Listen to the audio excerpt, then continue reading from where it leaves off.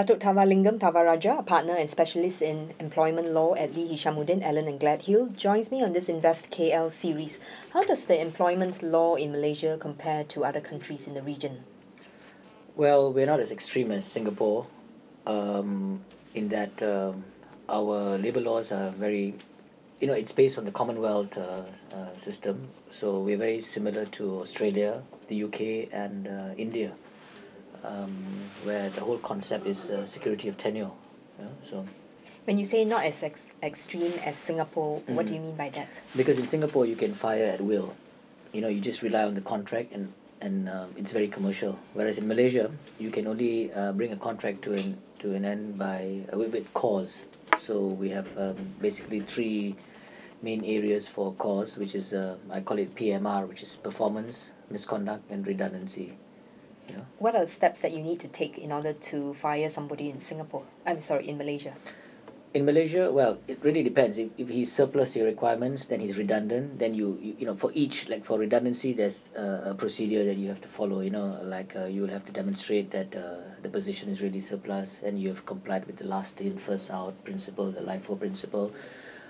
If it's performance, then you will have to basically have the paper trail to demonstrate that the employee's shortcomings have been brought to his or her attention, and he or she have been given sufficient opportunity to improve before you actually embark on a termination for performance.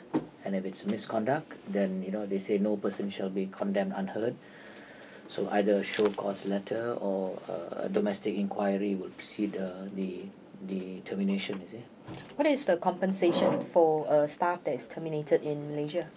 Well, now if he seeks reinstatement at the industrial court, the maximum compensation is 24 months back wages, last drawn salary, and if reinstatement is not ordered, in addition to back wages, they call it compensation in lieu of reinstatement at 1 month for every year of service. So if it's done 20 years, then it's 20 months, and you add that with 24 months, 44 months multiplied by his last drawn salary, and that's your maximum exposure. So are expat CEOs covered under the Malaysian laws as well? Yes, they have a limited security of tenure until the expiry of their contracts or their work permit. So if they are terminated, they would be entitled to seek recourse, because the Industrial Relations Act defines a workman as any person engaged under a contract of service, as opposed to an independent contractor.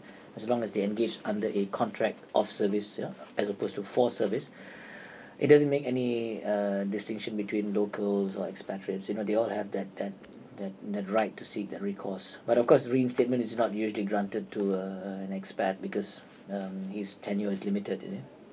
So for multinationals who are thinking of setting up their operations in Malaysia, what are some advice you have for them to make sure they set things up correctly from the start? Get a good HR manager, get a good legal advisor, Get a good lawyer. Yeah, get a good lawyer. So at least you know your the do's and don'ts. Whether whether you have a union, the terms and conditions of the contract.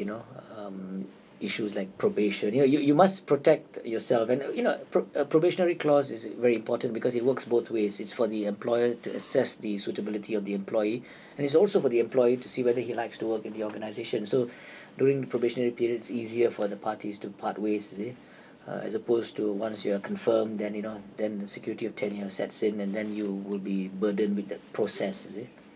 But if you get it right, there's no issue.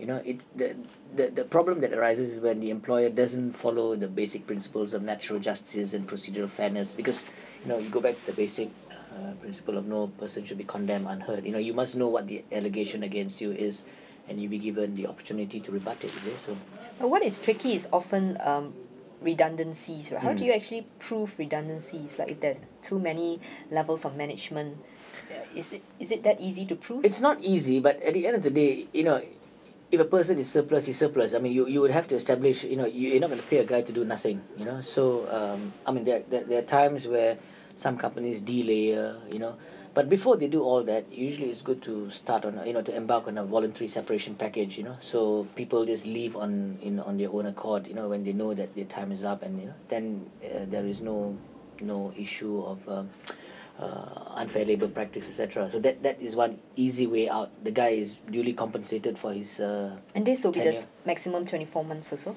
No, the VSS is very much Open what, yeah, negotiation. exactly what you can afford. I mean, it's pointless giving a VSS if you can't even afford to pay. So, you know, some companies give 1.5 for every year of 1.5 month for every year of service, because you want the employee to leave, to bite the carrot. You see, I mean, otherwise the guy will say, "Listen, you might as well sack me. I'll get more money in court." Then, you know, so that's the situation. Thanks so much for speaking with us. Sure. Dato Thavalingam Thavarajah, partner at Hishammuddin, Allen and Gladhill.